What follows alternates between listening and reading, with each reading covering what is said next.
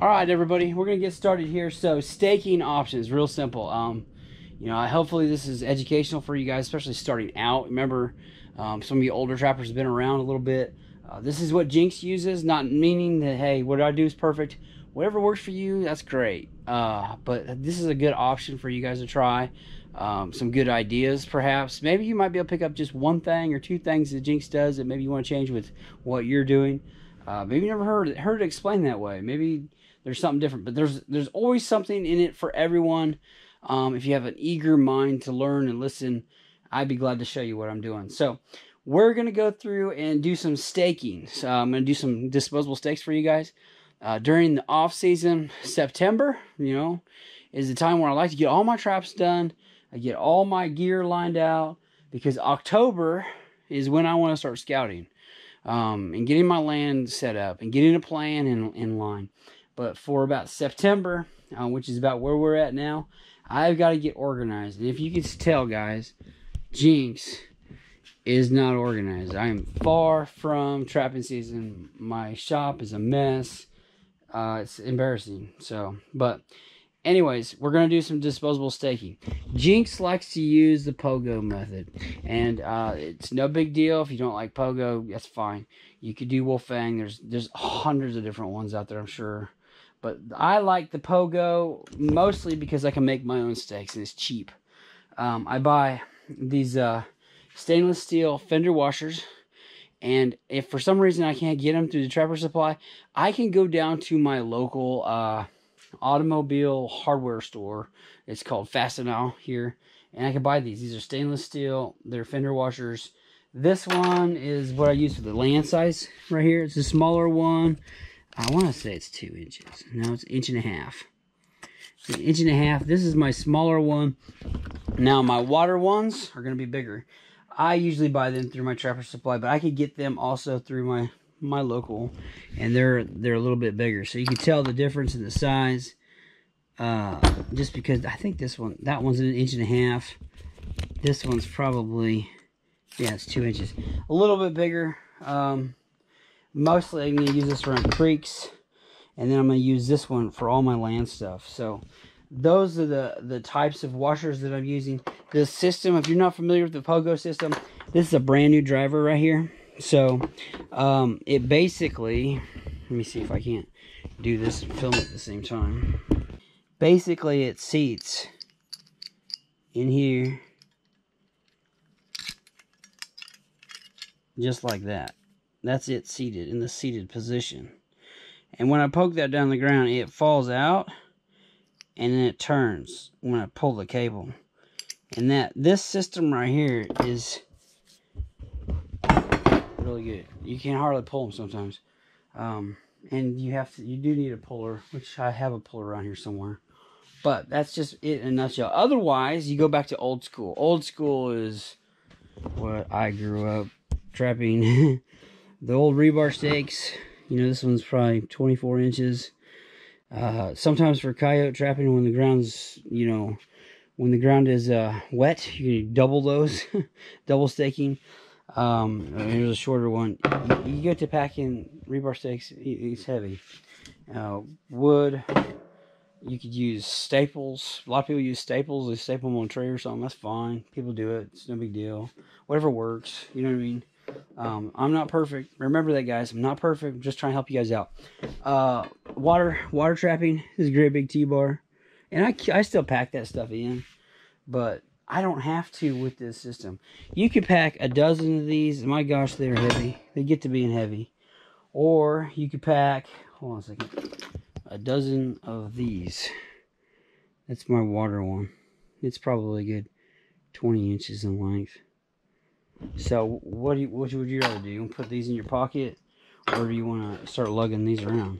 So if you're not using the disposable stake system, it is revolutionary. I know when we first started doing it, it was like, wow.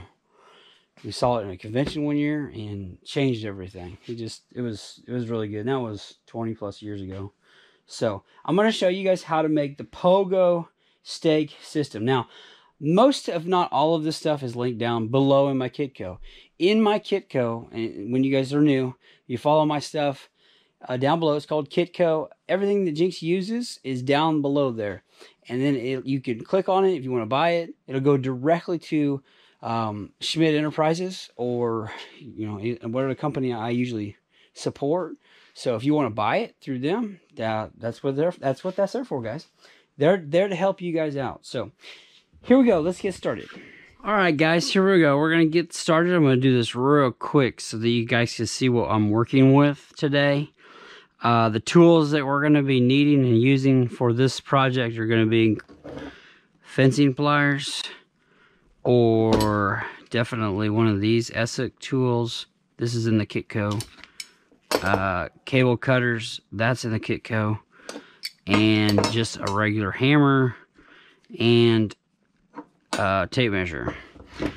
What we're going to do, and we will start with the land one first. Okay, so here are my different, well, I'm sorry.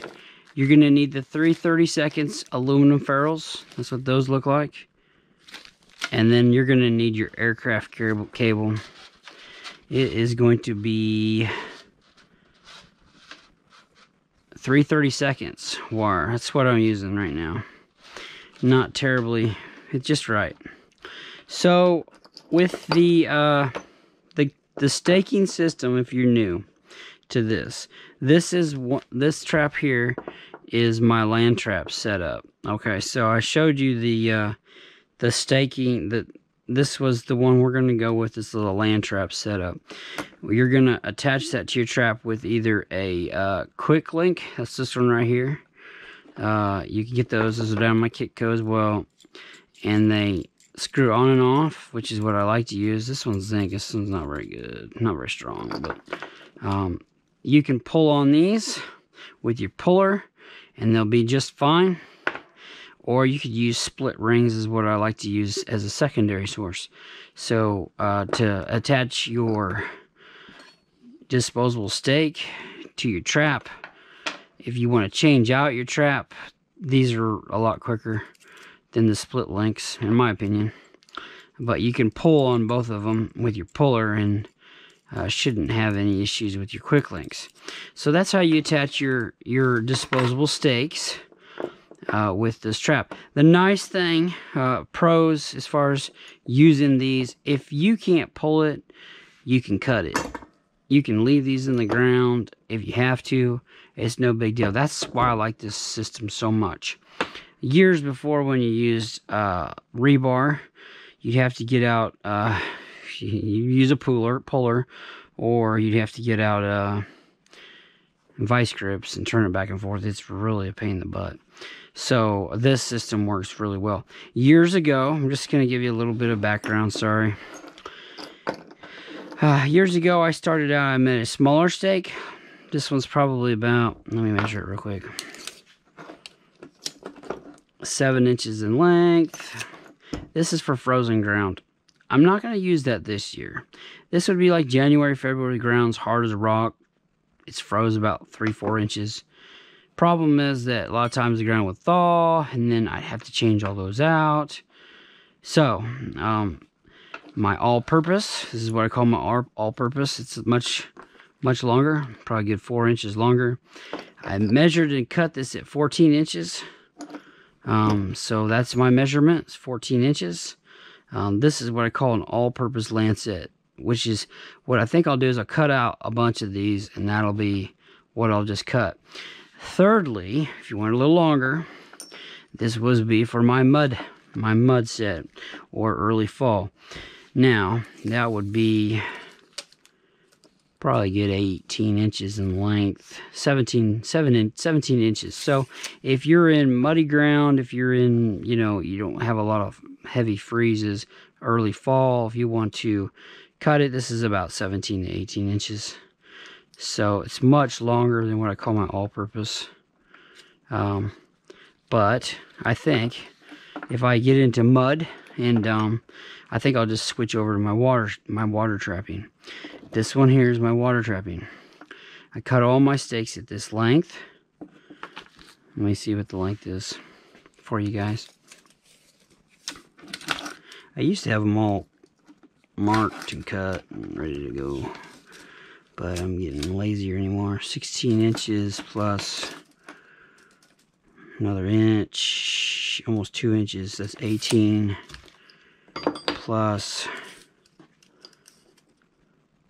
probably about 20 inches. 20 to 21 inches in length.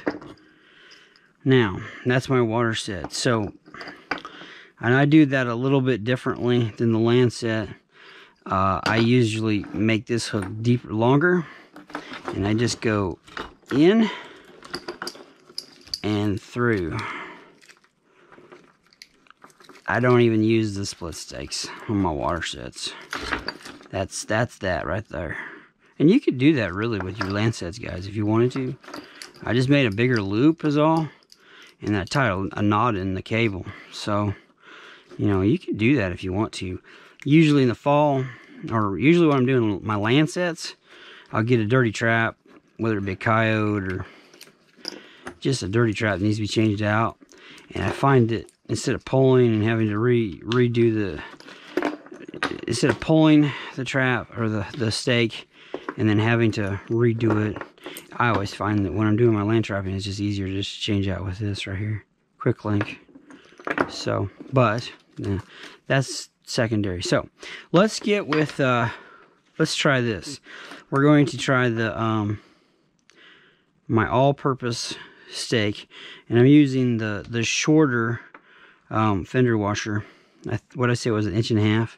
Yeah, this was the 1.5 inches in size. And then you use the J hook that goes in that. I'm gonna have to widen that a little bit. It goes through that just like this, you see, guys, and then it goes into the end. It's really that simple.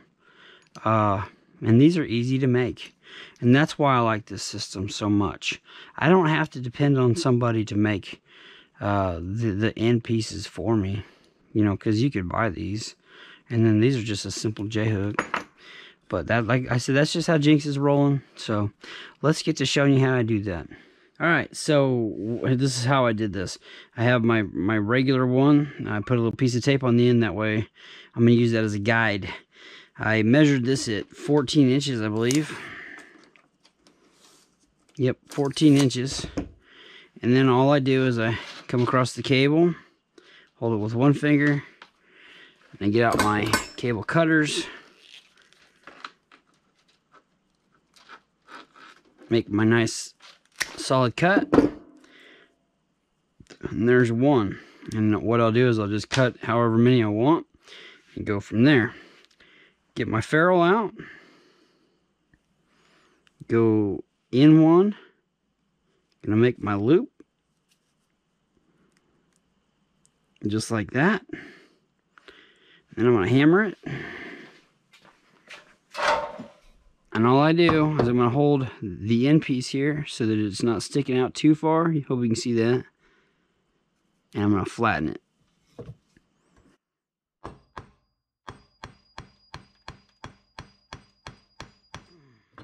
That's just one little loop. Get a ferrule out.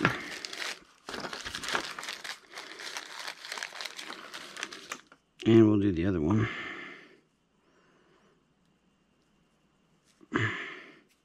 I usually buy my wire in a great big spool like you see on the table.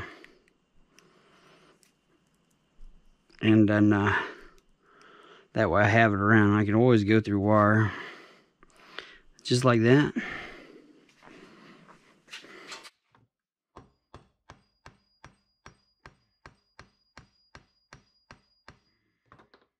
Nice and flat.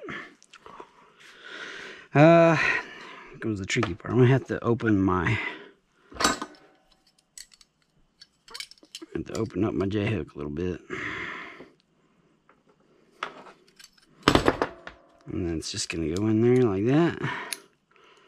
And then I usually like to go with the smaller end, just like that. Pretty simple, right? Almost got one done. And I use my fencing pliers. These are better, far better than those cheap hook tools. Voila, all finished. And that's gonna load,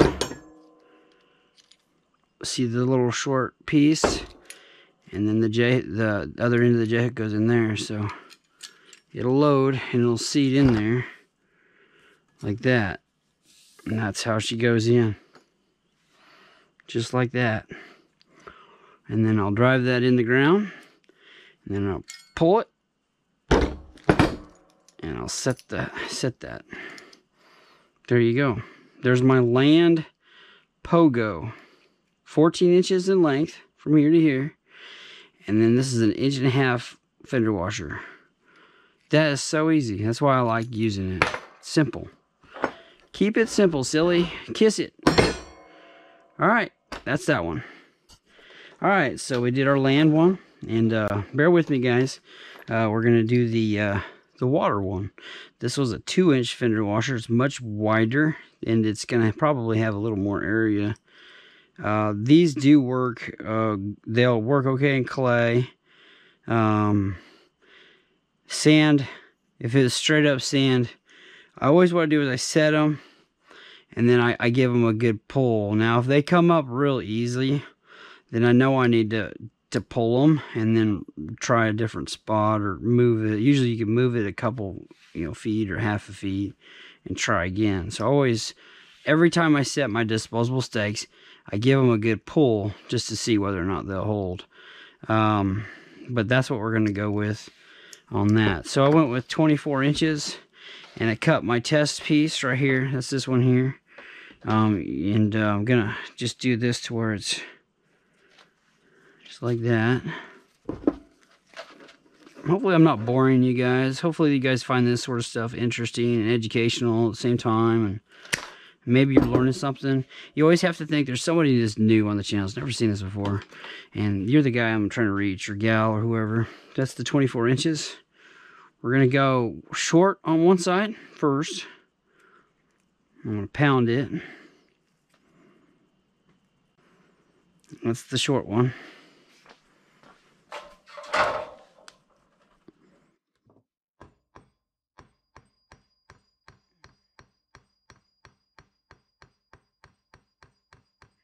The one thing about these I would caution you on, guys, is the barbs that stick out on the end. Try to get them as close to the ferrule as you can. It's a little trick, because you always have on gloves. The gloves are expensive. If you had a bunch sticking out, I don't know, it's going to be hard on your gloves, I would assume. All right, so the second one's going to be the longer piece. So I'm not using anything to attach to my water traps. I use a longer loop on the end, just like that. And that way my washer will go through it and then backwards. So all I need is basically that amount of space. So I'm going to go, it's probably about 3 inches, I believe. Actually, I did measure it. I'm going to go in and back. Probably should measure it just to be on the safe side.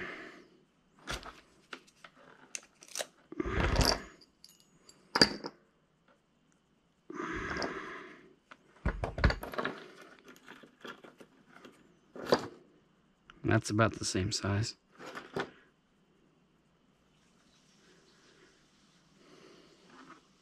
I'm going to pound that.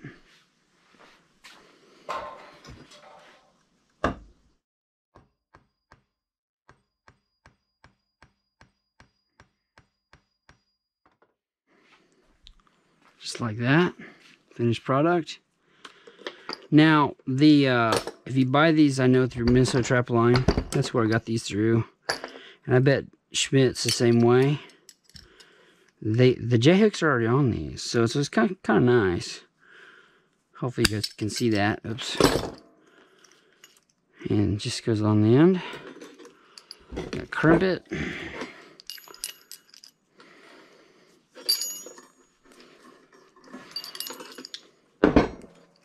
There we go. Finished product. These are so much lighter than them great big giant pieces of rebar. And then I group up a bunch of them and I wire them. And ready to go. Pretty simple. And let me double check, make sure that's going to work. Yeah. See how that works? I go through it like that, and that's going to attach the chain of my trap. See what I mean, guys? It's going to attach right here. Right there on that piece of the swivel. So, there you go. Alright, guys. Hope you liked that little how-to bit on making some disposable stakes. I don't want to make a bunch of stakes. Might even seem tedious at times, but you've got your water one, which is super awesome. And then you've got your land one. You got to have these. And, you know, the nice thing about these land ones is that if you're on you take a little time off, you set everything up, and then maybe you want to come back next weekend or something, you can leave these in the ground. And, like, leave this on your trap bed. You can maybe cover it up a little bit. Leave your dirt holes where they are. Come back next weekend, and your stakes are already in the ground. So it gives you one less thing to do. Of course, you're going to take your trap with you. But, gosh, they're so handy. So nice to have around. Alright, I lost my camera there for a second. So, hey, I hope you guys like that piece. I'm glad you guys are with me today. I hope you guys are loving the channel. Go through all my beaver trapping stuff. Go through all my how-to videos and archive it down below. Put it in my what I call my beginner series. So you guys can share that out. You can view it at any other time.